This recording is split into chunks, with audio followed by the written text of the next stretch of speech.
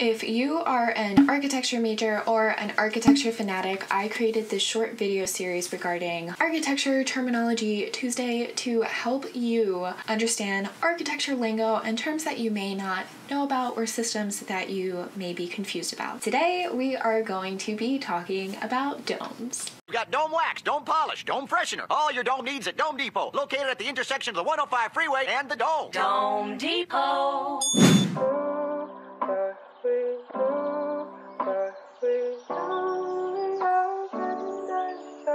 Hey guys, if you're new to my channel, my name is Natalie Perry. I'm a current student at University of Pennsylvania getting my master's degree in architecture. Please consider subscribing. It means the world to me. I sincerely mean that. And also consider supporting me on Patreon. I'm paying my way through grad school. I do sincerely want to share the world of architecture with you guys. All right, let's just get right into a dome and what is it? By definition, a dome is a rounded vault forming the roof of a building or structure, typically with a circular base.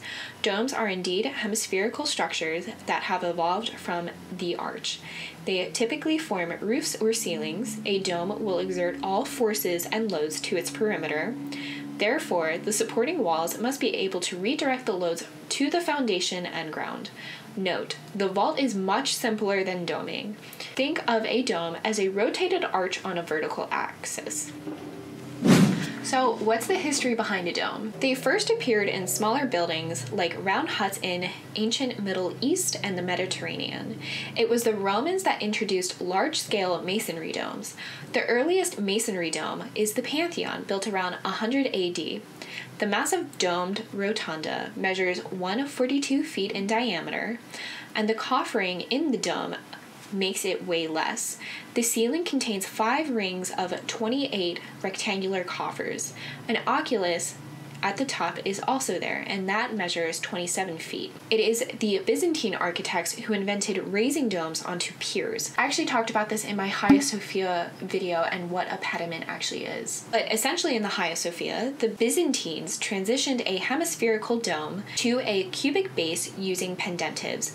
Pendentives are inverted triangular masses in masonry, and their apexes rest on piers, conducting the force of the dome. In the early 1400s, Roman engineers started building 2 domes.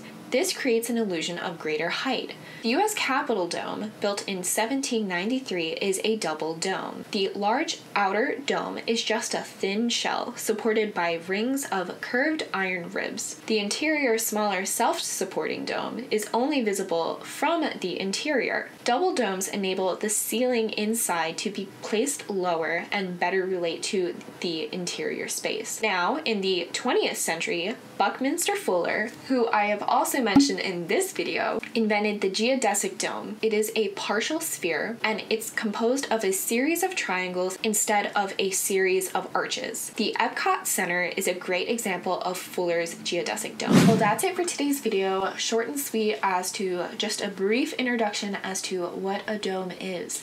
If you have any questions about it, please let me know in the comments below, or if there's any terms that you would like me to go over briefly on my channel. Once again, hit that subscribe button. All my sources are below, and consider supporting me on Patreon. And I will see you in the next video. Love you guys.